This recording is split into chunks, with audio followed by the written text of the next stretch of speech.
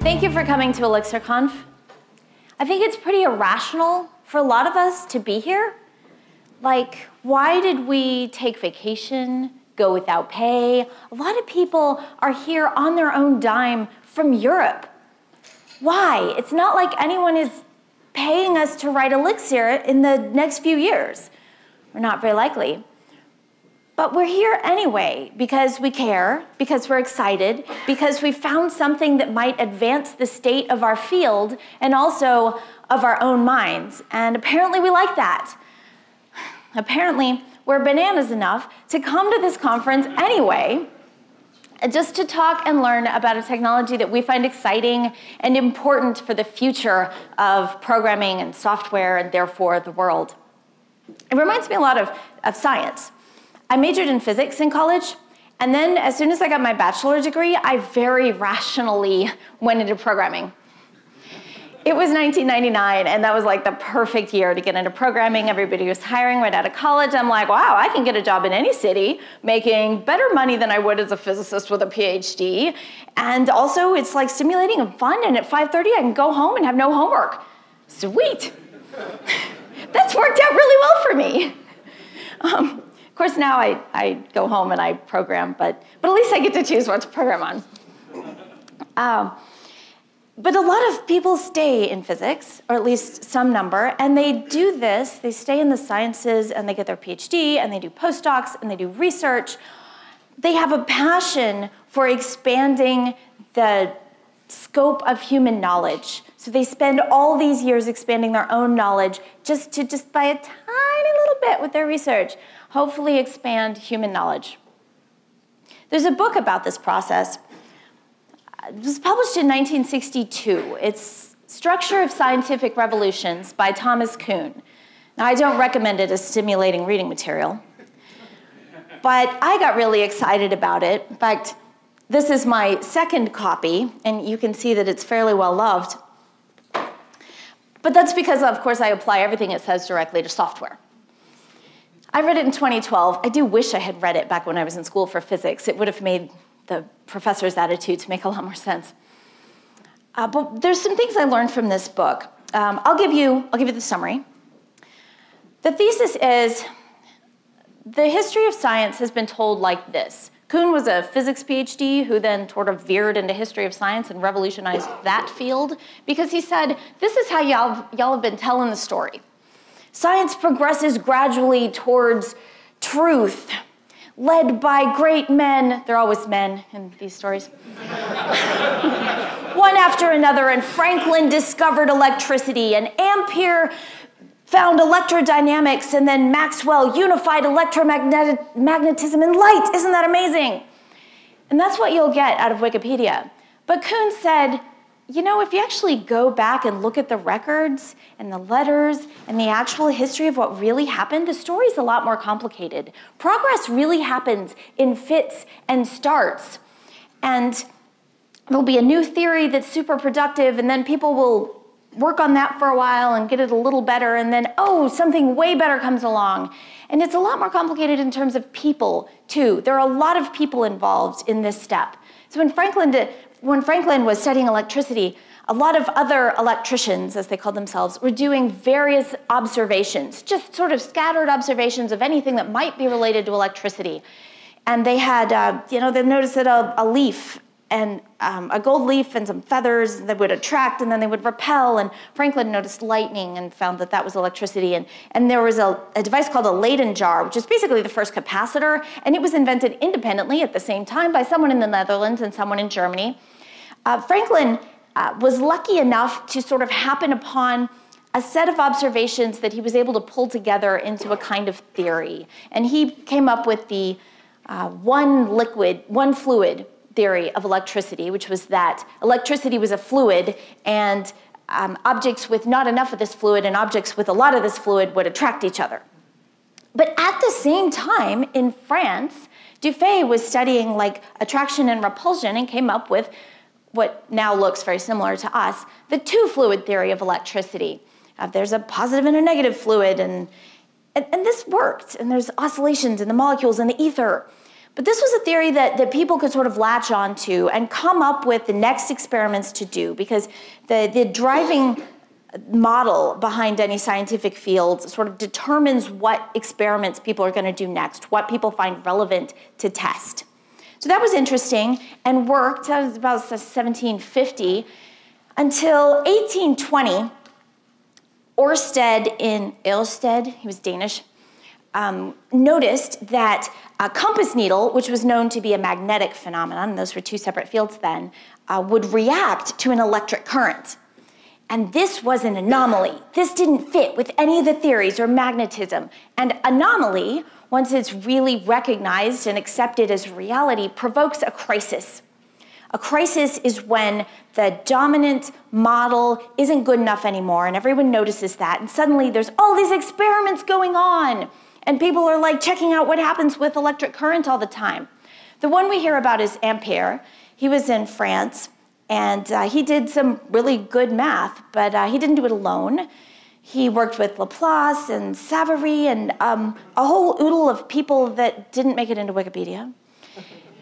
And at the same time as he was working, there was Biot and Poisson and another P name that I don't remember and can't pronounce, working on competing theories that were similar to Ampere's, and that competition sort of drove him to do better science and drove them to do better science. And all of these people together argued for a while until finally in like 1827, Ampere publishes the textbook on electrodynamics and coins the term. And eventually that became the accepted text. And then people work on, based on his theory, which was still electricity was a fluid and there was oscillating molecules. And Ampere was very attached to that theory.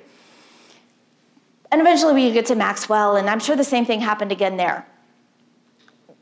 But this relates to programming in a lot of ways, because this book, by the way, I've been talking about models and theories. The word Kuhn uses is paradigm. And I know we are all like, buzzword, This book introduced that word into common usage. Okay, so when Kuhn uses the word paradigm over and over and over and over, he's actually being original. The word existed, but it was hardly ever used, and it didn't mean exactly the thing that it has come to mean since his book, which is a model of the world that drives us to a way of living or doing science in this case, and what questions to ask and what even matters to think about. So the first thing that I've learned is that ideas are shared. The second thing is that the ideas keep coming. You may think you've stumbled upon the ultimate truth, like Newton had a really darn good theory of motion, but, well, he didn't consider outer space and the speed of light and super duper nanoparticles. Of course he didn't. So even when we think we've hit the perfect thing for the world as we know it, there's something else out there. And finally, ideas are shared. This one comes back. So first, Denise Jacobs at ORDEV in 2013 talked about creativity, and one of the things she said that really stuck with me was that when the world is ready for an idea, when all the foundations are laid for an idea, it doesn't come to just one person. It comes to multiple people. 2 people invented the Leyden jar, Franklin and Dufay, Ampere and some other compatriots of his, that it doesn't come to just one person. Newton and Leibniz invented the calculus at the same time, because all ideas build on other ideas, and once all those other ideas are there, that idea is gonna be shared by multiple people. This is really reassuring to me when I've got something that's just, it's brilliant and it's important, and I made this connection and I really need to blog it because this could affect the programming of people around the world, and my kids have to go to bed and one of them has stubbed her toe and there's great doom, and I'm like, somebody else will think of it. It's okay. The converse of this is that if an idea comes to us from multiple sources, if multiple people and groups are thinking about the same thing and coming up with the same thing, maybe that idea is important. Actor model. It's been in Erlang for a while, but now it's more accessible in Elixir, and at the same time, I've worked in Akka on Scala, and it also works on Java on the JVM, and Orleans is the actor model for C#. And all of these are useful systems that people are attracted to, and so there must be something different. Maybe there's some sort of crisis in our field that's provoking us to seek out new models. This is Camille Fournier at Strangeloop just last week in what I found to be the best talk of the conference. And she expressed the theme of Strangeloop as a whole when she said, distributed systems, they're ugly, they're hard, and they are here to stay. This is very true, and it's a great talk. I recommend it. But the fact is, I mean, we've been working on distributed systems forever because you've got client server. This, when I started programming, was the architecture of every application. Box, arrow, cylinder. I was like, oh yeah, that's every single one. You're right. But now we're trying to move beyond box, arrow, cylinder because this doesn't scale. And of course, Bruce talked about this beautifully this morning. And one thing that he brought out that I think is an important point to think about, even if a straightforward client-to-server to database app is working for you, and it can handle the capacity of your customers, and your database is big enough, and you don't have scaling problems in the Netflix sense, we all have scaling problems with our head. At some point, we reach our intellectual capacity of features that our app can have, because each feature makes the intellectual burden of the client and the server and the database bigger and bigger until we just can't fit it in our heads anymore. This is the scaling problem of all software everywhere, even if you think you don't have scaling problems. So how do we deal with that? Well, we talked earlier about Bruce talked earlier about stateless services and the limitations thereof. Because if we want to horizontally scale our server, that's fine. And then we could start breaking it into microservices, and that's now conventional.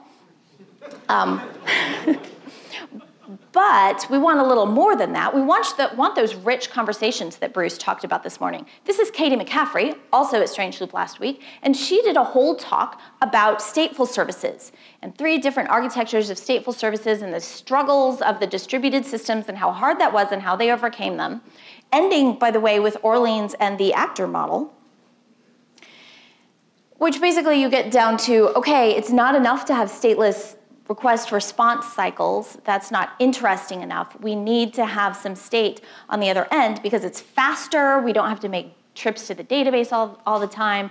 And it's richer. We can do more with the client. In fact, you can add like multiple clients working with the same chat server or chat room or document that you're mutually editing. You can have multiple views on the same model when the model is in the state of your application, which of course Elixir is very suited for. And then I've totally moved the database off to a separate application where it belongs. And then you can have horizontal scaling on those services. I do like that separation. And then you can just have more of those, and then you have microservices. So these are hard problems to solve, and I would love it if we could solve these problems with functional programming, because functional programming is my paradigm at the moment. And it's like the new hotness, not as new as Elixir, but it's still like awesome and everything, right? And it is awesome. In my opinion, the essence of functional programming is the flow of data. You get some data in, that might be from the real world, and then you do transformations and you make decisions, and then some data goes out. This is beautiful for request response because you can take an HTTP request in, do some transformations, and produce an HTTP response.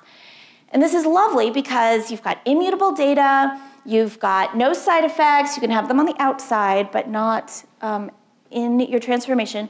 Whatever goes in, for any given input, you always get the same output back. And that makes it extremely testable and predictable and wonderful. There are no circular dependencies. There's nothing jumping in from outside. Unfortunately, functional programming is not enough to solve our distributed systems problem. The lambda calculus does not support concurrency. And the statefulness also, that's not functional programming strength. So what about OO? Well, object-oriented programming is definitely not enough. And that's because object-oriented programming in its current state of Java and Ruby is like a snarly mess that never fits in our heads. Whenever you've got mutable state in particular, you have a circular dependency that you can't see. Anything that might possibly have a pointer to the state that you also have a pointer to, if that state is mutable, there's a circular dependency there. And the same with accessing the world. There's a whole slew of just invisible circular dependencies that you don't know where they are. Oh, you're reading from this table. What updates that table? Pfft.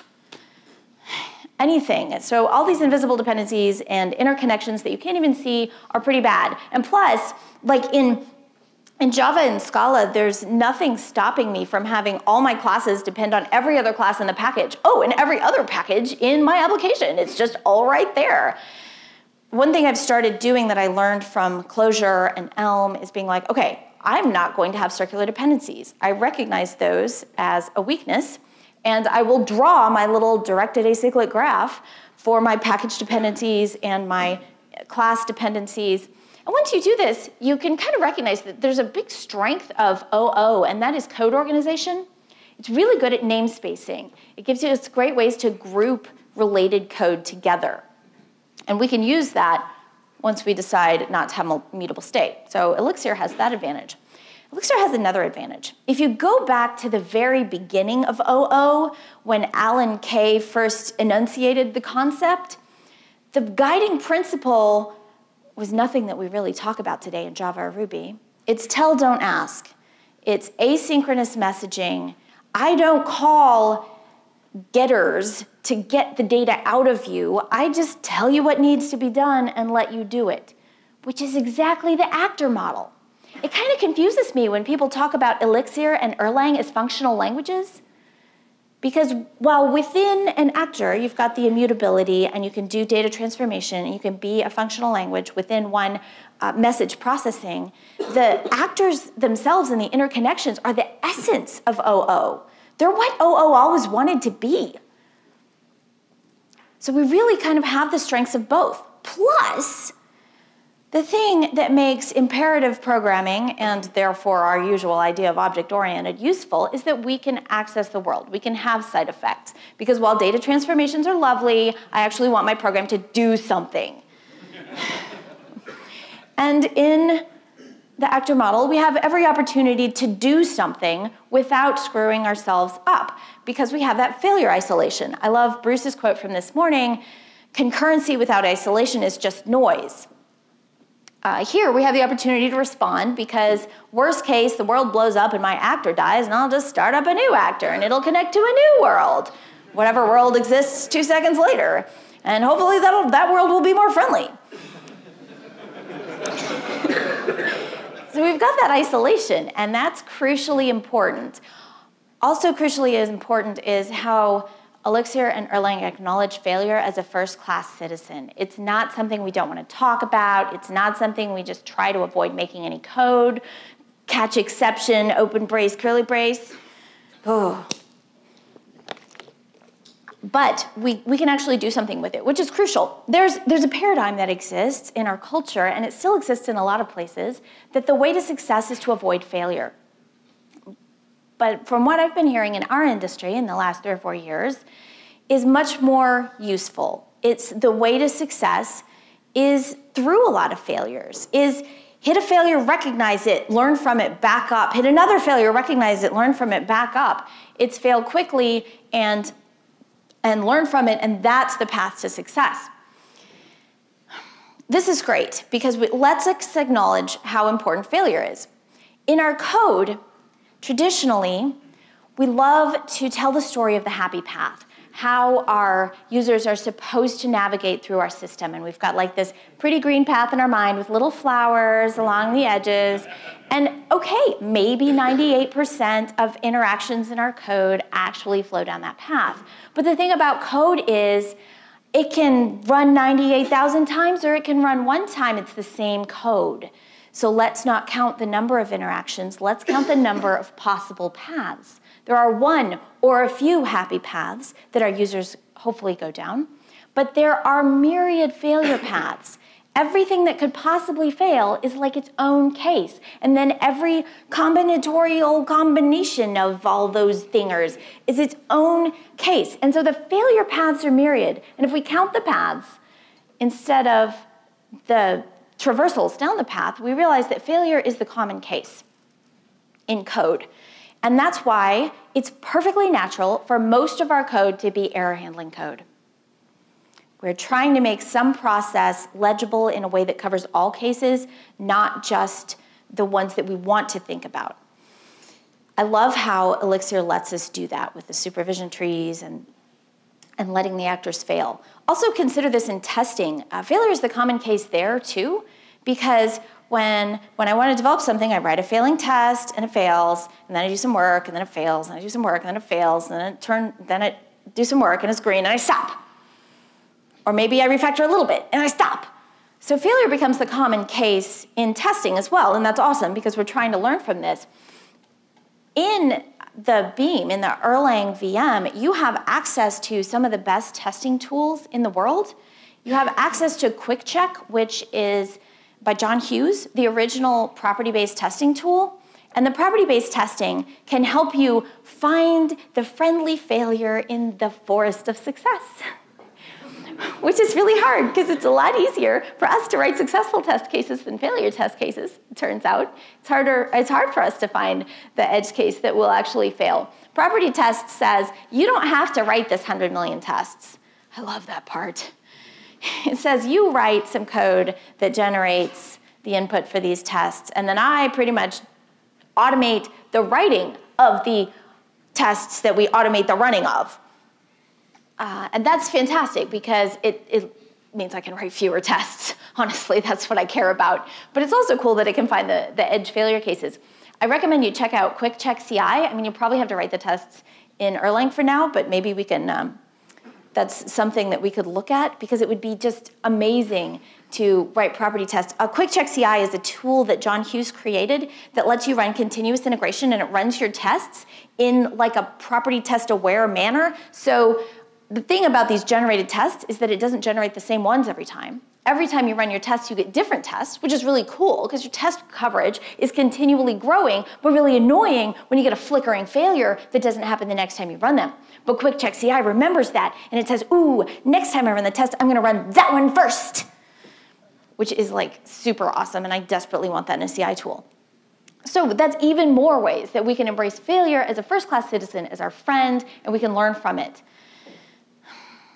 Here, if your objective is in science and going into science is for Wikipedia to list you as the third greatest physicist of all time, that's Maxwell, then failure is the common case here too. But if we recognize that ideas are shared and that, yeah, Ampere got the credit, but everybody who worked with him and against him and drove him to better work contributed to electrodynamics. And if we look at that, and also everyone who wrote books and papers and notes and made electrodynamics accessible to everyone who didn't know about it yet, all of those people contributed. And if you define that as success, then success can be the common case here too. But every success looks different. In Elixir, we have the best of functional programming because we have immutability and flow of data within our actors, like the whole plug architecture is a beautiful flow of data. We also have the best of OO. We have independence of our actor processes, and we can use the OO organization scheme because we have tell, don't ask. We have the best of it. We also have isolation, which really neither of those paradigms have. The actor model does this for us. So wonderful. We have this great idea, and now we can work within this paradigm, and the sky is the limit, right? The sky is the limit, and that is a problem. Because there's something above the sky. The ideas keep coming, and what we think is the best possible solution now is only the best possible solution we've seen for the world we live in right now. And we should keep asking, what comes next? So what comes after, here I'm gonna make a bunch of predictions, which are entirely my opinion, but it'll be entertaining. What comes after Agile? The answer to this, in my opinion, is lean. It's not even very new, but we're not doing it yet. So if you take the essence of Agile, you write some code, and then you show it to people, and then you use the feedback from that to decide which code to write. But at the same time, you're also writing some code, and then you do a little retrospective, and you reflect on how that coding went, and decide to write code a little differently. So you're writing the better, more likely to be the right code in a more likely to be the right way. And you can do little experiments, because it's not so threatening to say, let's change something for the next 2 weeks, and then we'll see whether it worked, and we can change it back if we need to. That's awesome. These feedback loops really promote learning and take us to places that we didn't even know existed. It's hard to predict the results of these, but we can say that the results will probably be better, which is fantastic. This is Marty Kagan at Craft Conference in Budapest earlier this year, and he talked about how just agile development is really, that's great, but it's great for the developers, but it's not enough to make our businesses productive, because chances are very, very good we're writing the wrong code. And you can write the wrong code in the perfect right way all day long, and that's not getting you very far. In order to get to write the right code, we need to bring this feedback loop to the entire business. And Lean, it's got this like build, measure, learn cycle, which I like to put learn at the top because it's the most important. Involves like the whole team as kind of a micro business, and creation of the idea, generation of the idea, and then like validation of the idea as fast as possible. It could be doing surveys or little paper prototypes and things like that. Can you validate or reject this idea within hours, not within the months or weeks it takes to write software around it, and then discard a whole bunch of them, and then only the ones that look promising based on measurements get into the software production process and that agile loop at all. This is really awesome. But let's go a little further and ask what comes after no estimates. Because we had estimates, and a lot of us still do have estimates, unfortunately, but we all know they're bullshit. So then we have no estimates, which is the movement for, since all estimates are bullshit, we should not make estimates, because otherwise we're bullshitting ourselves. Well, okay, that's a step, but can we swing the pendulum back a little bit, because the fact is we actually need to make decisions about what to build, and if we have no estimates at all, that can be hard. So based on, this is coming from Dan North, what comes next is ranged estimates. Because if you say, how long is this going to take? 22 days. Bullshit. You don't know. But what you can say, you're not completely without knowledge. When someone presents you with kind of a general idea, you can say, well, it's definitely going to take at least 2 weeks. So it's going to be at least half a month.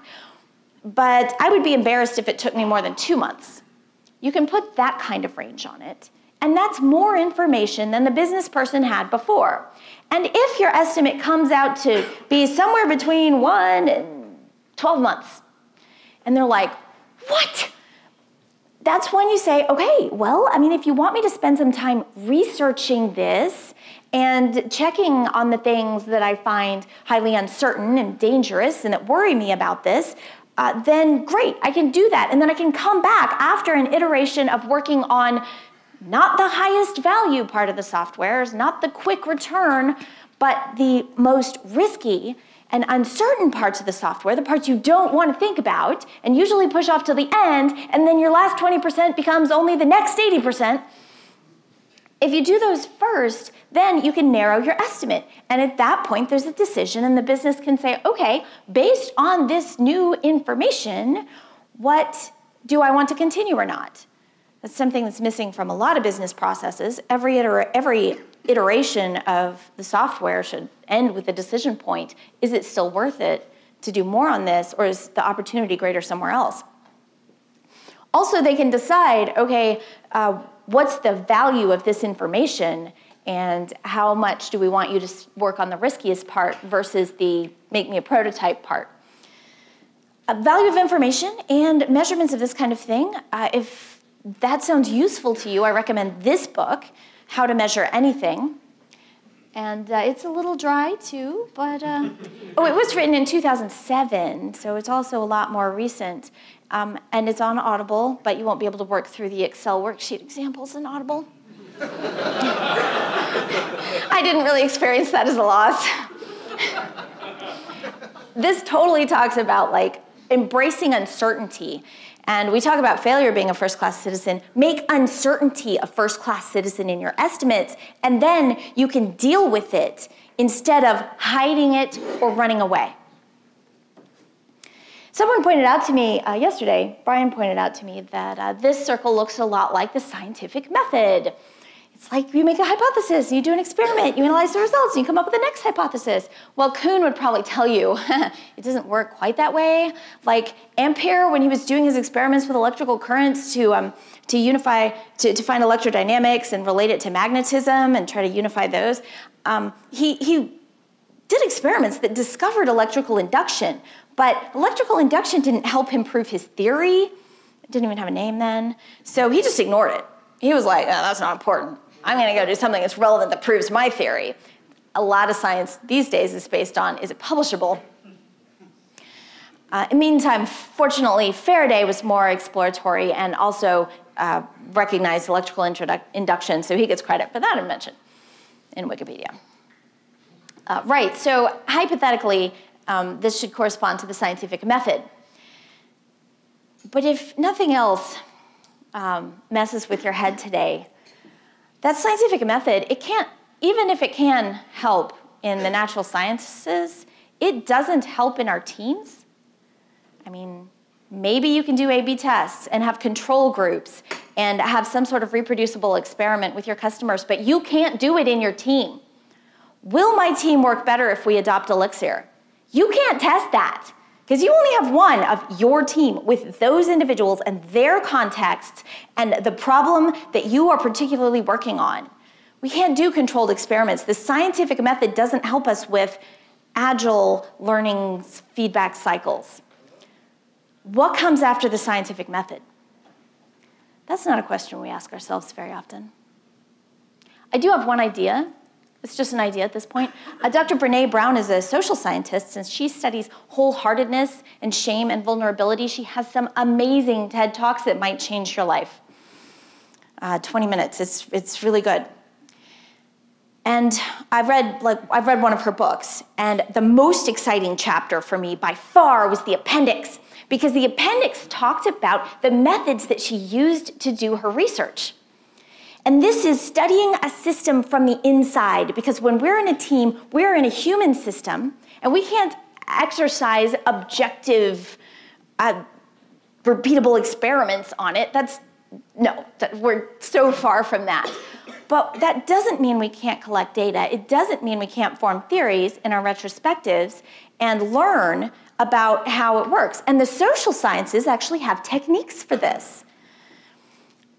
Particularly, Brené Brown uses grounded theory, which says you start with a question, what is wholeheartedness and how do I get it? And then you start gathering data, which winds up being listening to people mostly, and then you do a whole bunch of categorization. They call it coding, which is totally confusing. But basically, it's categorization of all the stories and the statements by people in the interviews, and then that feeds into a new theory. Maybe wholeheartedness has to do with, she winds up with, vulnerability. But then you take that, and that, just like any other paradigm, leads you to the next questions to ask, the next data to collect, and the learning cycle continues, and this we can do from inside the system. So I'm really fascinated by that. All these circles of learning and innovation and finding out what comes next are super fascinating in people, and I totally want this to happen in my team, but keep them out of my code. I do not want my code going off in the wilderness in directions I never expected or could predict. It's where those no circular dependencies come in, and the worst one is, oh my God, two-way data bindings. Ugh. So I have to ask, what comes after MVC? I'm not even the first one to ask this today, which makes me really happy. Chris talked about it. And my answer to what comes after MVC is the Elm architecture, pretty much. And there's been a lot of talk about Elm here, which is awesome, and I'm going to talk about it again. In the Elm architecture, you start with an immutable model. So there's some data, and it's immutable, and that one model feeds into all the different bits of the view. So you're producing HTML over time, in fact, But there's this single immutable model feeds into the view functions, and out comes a type that represents HTML. And then this works like React, where it's got a virtual DOM and it's doing the diff to magically make the page updates fast. But the view function is data in, data out. It's a nice flow of data. And then that goes to the user, and included in that is stuff like what happens when you push the button, when you submit, or when you type in the input field, or when you breathe on the screen. And all of those things, well, maybe not the breathing one, but seriously, it's like every freaking click, comes back, and it needs to change the model, but it does not go back through the view. It does not make a tight little circle. It makes exactly one circle for the entire application. It goes into the update function, which is a data in, data out, purely functional function of code, which then produces the next version of the model. So this can progress over time, and your HTML and therefore your browser page can change over time, but all of your code is perfectly stateless. And it does this through sending events into the update function one at a time. That's really awesome. You can also talk to the outside world in a similar manner. Elm has a very clear line between JavaScript and therefore everything in the world and your Elm code. But you can return from your update function, in addition to the new model, you can send out instructions that are data for what you would like to happen in the world and how you would like to hear about it. And that comes back in as events, so you have a single point of entry of things that can change your page. That turns out to be really sane in the sense that you can think about it, you can read the list of what happens, you can see what the model turned into at each point. This scales in your head really well, it turns out. My friend Richard, who's got a great Elm talk at Strangeloop, reports that I was like, oh, it's so hard to make this modular, there's so much glue to go together, and I'm trying to make itty bitty little modular pieces. And he's like, I kind of just had to let go of that. And his list of events is like this big, and he's got this many views and this many in one single page app. But he's like, but it hasn't been a problem. It just, the number of features coming in doesn't scale the complexity nearly as badly as in other architectures. I think that's really cool. And I kind of wonder if we can scale this architecture fractally with Elixir on the back end. But I don't have good pictures for that yet. I do want to point out that this idea is coming in from many sources. It's in Elm, or if you want to stay in JavaScript, you can use React with Redux. Redux is one implementation of Flux, but it's the Elmiest implementation of Flux.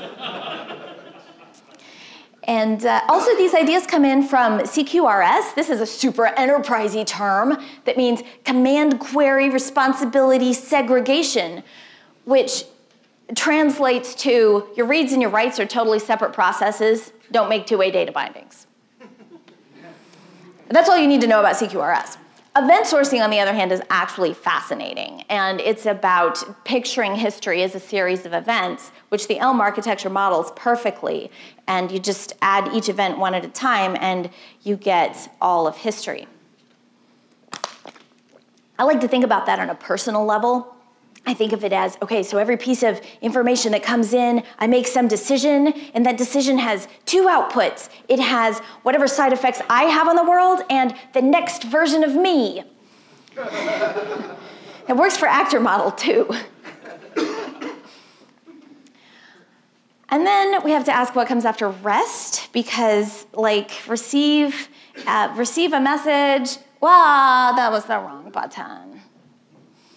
One thing that annoys me in Elm is if I have to respond to messages from the server by sending another message to the server, and it just gets irritating. I have to build up my model gradually. It's annoying. REST is a whole bunch of, you have to say okay, I want to know about conferences. Okay, now tell me more about ElixirConf. Okay, now tell me the attendees at ElixirConf. And then this other piece of the view might be okay, tell me about this attendee. Tell me about this attendee. Oh my gosh. So CQRS, as Chris explained this morning, takes all of those questions, puts them together into a single query, and I'm glad that he gave a lot more detail today because there's a ton more about GraphQL. Oh yeah, I forgot to say what comes after REST, GraphQL. And that brings it down into one request to the server. That's efficient, but it's also oh my gosh, so much cleaner, because then your one response comes back and you feed it into your one model, which gets parceled out to all your views. And if you have multiple views on the same piece of information, like here's your messages and here's your count of messages, they're always in sync because all your views are coming from one model. It's pretty awesome. On the back end, GraphQL is cool. Chris talked about how to implement it in Phoenix this morning, which I think will be super extra awesome. But even in existing architectures, if you have like microservices, the GraphQL server can split up the query to all the different microservices, and the backend doesn't even like have to know. It's just an extra layer. You don't have to redesign your system. This fits very well on top of existing systems so that you can write better clients. And then you can like, I don't know, if you want to, you can gradually change your microservices into anything else. I think we could take this farther. So this is not currently in GraphQL, but I think it would fit really well with a GraphQL implementation in Phoenix, is what if that query, okay, I want to know about conferences named ElixirConf, and for each conference I want its dates and its list of attendees, and for each attendee I want their name and their city of origin. You can make that one query, say this is what I care about, but what if that was not just a request but a subscription? And then you open a persistent connection. Tons of talk about persistent connections at Strange Loop this year, totally a thing. And that persistent connection gave you the information as it came back, and also gave you any updates to that information that happened due to other clients' activity. I've seen this implemented. It wasn't called GraphQL, but Six Wonderkinder, Chad Fowler's company, which makes Wunderlist, which is a great to-do app, does this. They totally do this. They open a persistent connection over a WebSocket, and the client is subscribed to updates that that client cares about. And it's really cool. It works really well, and the app is really slick because it updates between your mobile and your desktop, lickety-split. So I think that could be really cool to replace REST. But on the back end then, we've still got a lot of microservices. So we have to ask what comes after microservices, because they are totally the hotness and also the headache of the software world right now. And the answer is, in my opinion, better organized microservices. which Elixir is totally well suited for, because you can divide your application into more applications and have them talk to each other and depend on each other and communicate super fast. So the last company that I worked for was like, oh, we tried microservices and it didn't work. It was too slow. Because I'm like, have you heard of protocols other than HTTP? It's like people think that microservices have to be HTTP and JSON. No. What they have to be is independent from each other and never touching each other's databases. You should never connect to, if you connect to a database directly, you better be the only application that connects to that database directly, and everybody else better come through you. That is the crucial bit of microservices. It has nothing to do with HTTP. So by all means, I think Elixir is really suited. This is a picture of microservices in their original form as espoused by Fred George back before microservices were a thing. And they had like all the messages on the river, and the microservices just took filtered feeds from the river, but they always put their messages, they just dumped them back into the river for whoever wanted it to filter it out and do what they want. They're super independent, and there's that single source of entry again, which is useful. And they had total microservice chaos. I mean, they're in all kinds of languages, and they went microservices crazy, but they do have that one piece of sanity of everything comes through one entry, and that makes it kind of reproducible, hypothetically. It doesn't scale, though, if you just have one for your whole company, and Kafka just isn't enough for this. So we wound up with this instead. Oh, well, we can't support one river, so let's just have everybody send to everybody else. And this looks a lot like my Java code from back in the day. I don't think we've improved anything. But if I take this diagram and say, okay, wait, circular dependencies are bad, can I create a directed acyclic graph? This is the same diagram as, I think. It was kind of hard to be certain with all those lines. And I removed some pointy bits and made the arrows unidirectional. But you can organize your microservices more consciously. And then, especially in Elixir, you can be like, okay, this is an application. And now it's a little simpler. And you've just got to create those layers. I mean, if we have like 5 to 7 to 9, depending on who you read, slots in our working memory, that's how many different things we should have in each layer. And we can do that. It works really well in Elixir. And conceptually, you can do that at other levels too. At Monsanto right now, we have what we call ecosystems, where you put a bunch of related microservices into a VPC. Layers of services.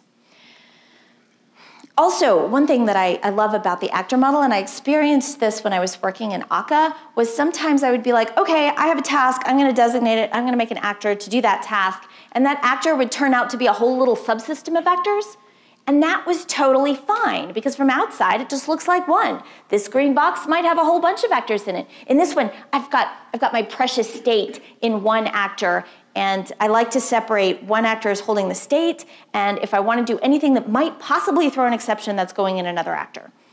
So I can separate that stuff, and one can be responsible for sending responses. That's kind of like the view, and others can be responsible for accessing the world, and you can just make these little subsystems within subsystems, and one of those boxes could be a subsystem for all I care.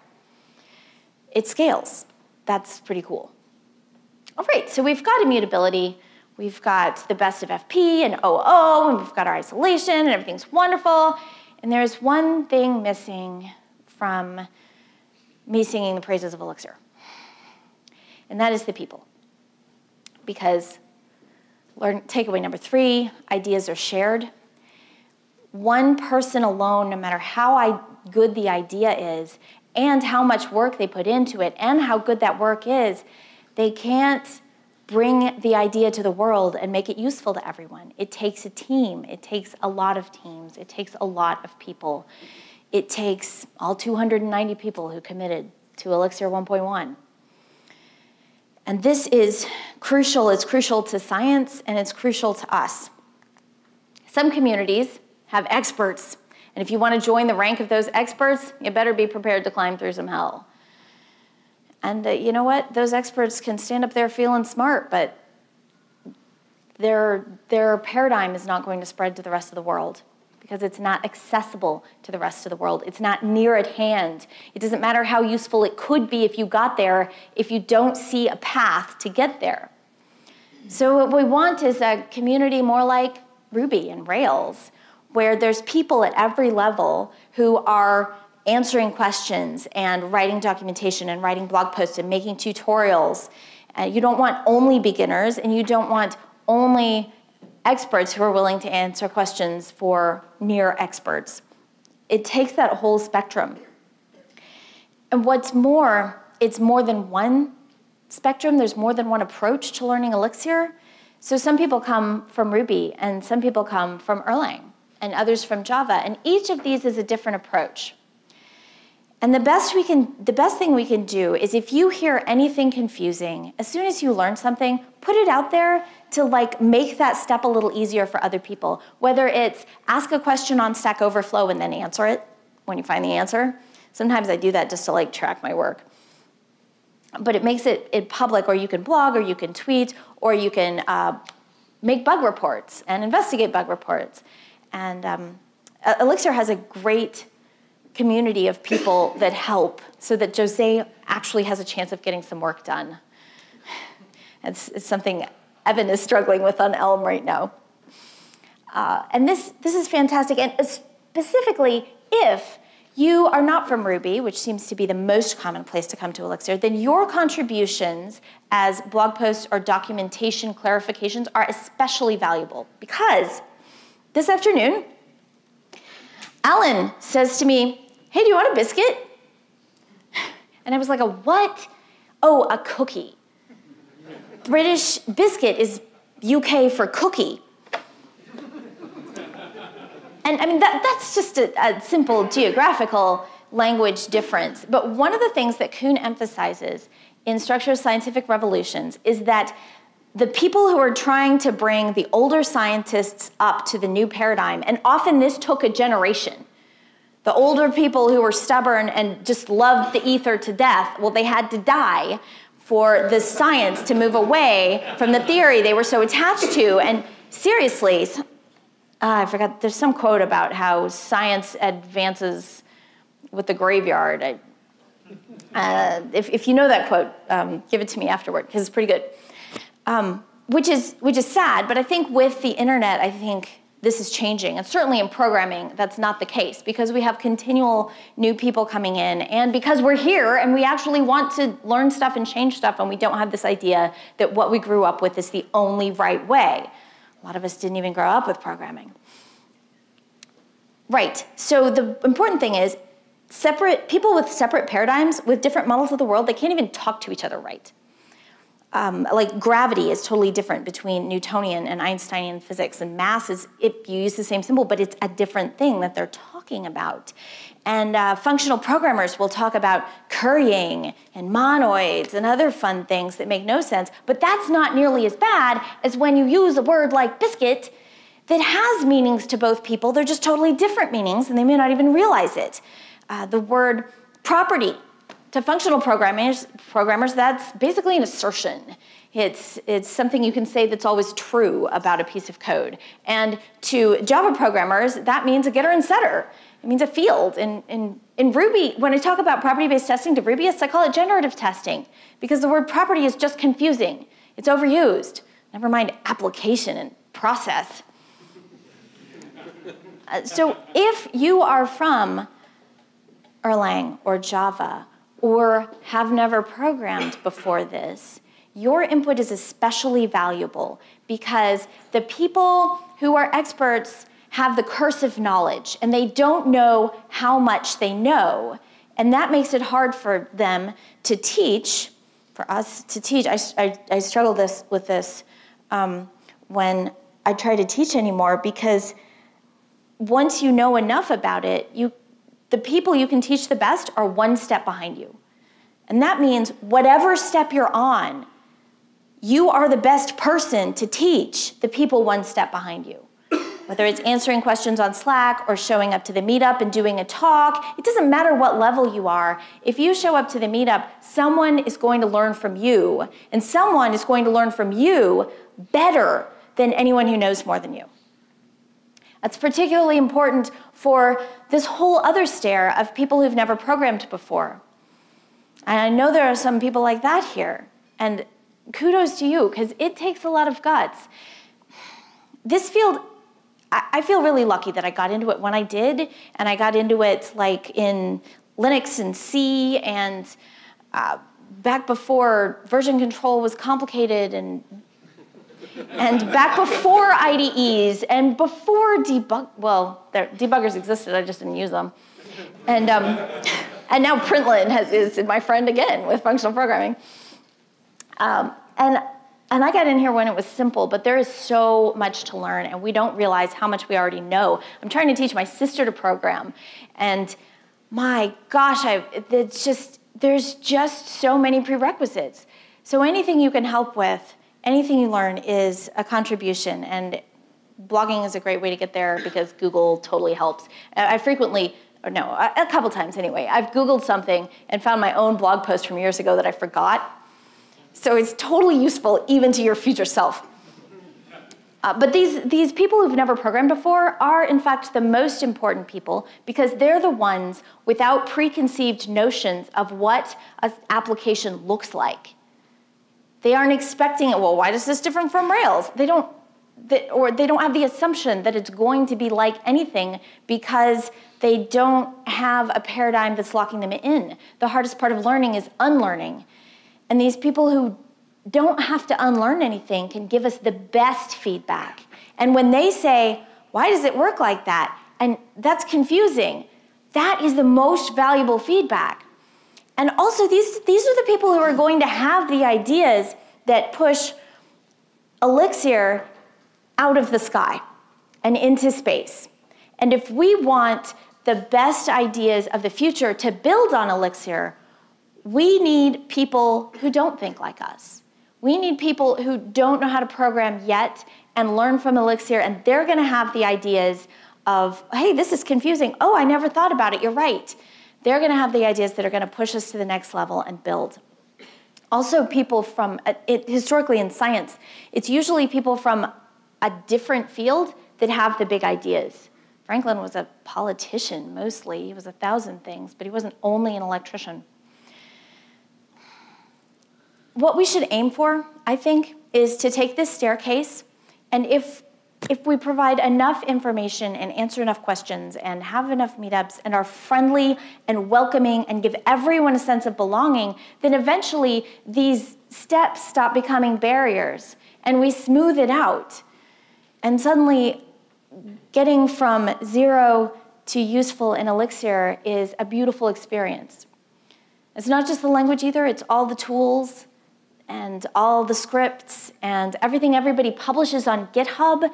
If you have some really basic code that other people can read and learn from, that's helpful. There's so many things that we can do. If we learn in public, then we're building a ramp for everyone who comes behind us. An idea doesn't belong to one person. First of all, it's pretty unlikely that only one person thought of it. But even that, it doesn't belong to the first person who published it. It belongs with everyone who contributes to making that idea useful to the world. Everyone who writes a script that makes the build process a little easier, everyone who tweets about it and attracts some attention so that people say, huh, maybe I could use that. Everyone who writes a blog post or an issue or contributes in any way is part of Elixir. Jose is a great leader of our community, but he is not the community. He is not the language or Elixir, the programming system.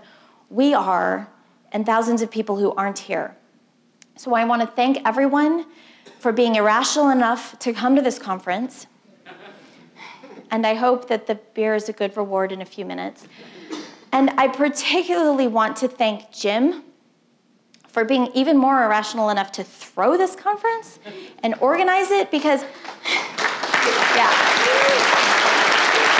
Where's Jim? You're right there. Good. Because as a speaker, I know I would never organize a conference. It's way too much work. A couple days ago, after I got here and I was supposed to be working on my talk, we had an activity instead, and 7 actors journeyed to Dave & Buster's, where we shared the resources of 4 power cards between us. 2 of our actors crashed, but the remaining 5 achieved our eventual result. All right, who's got the banana? And the many side effects of blinking lights, we found a lot of tickets. And Jim, we would like to present you, thank you, delivery actor, with this banana. In thanks.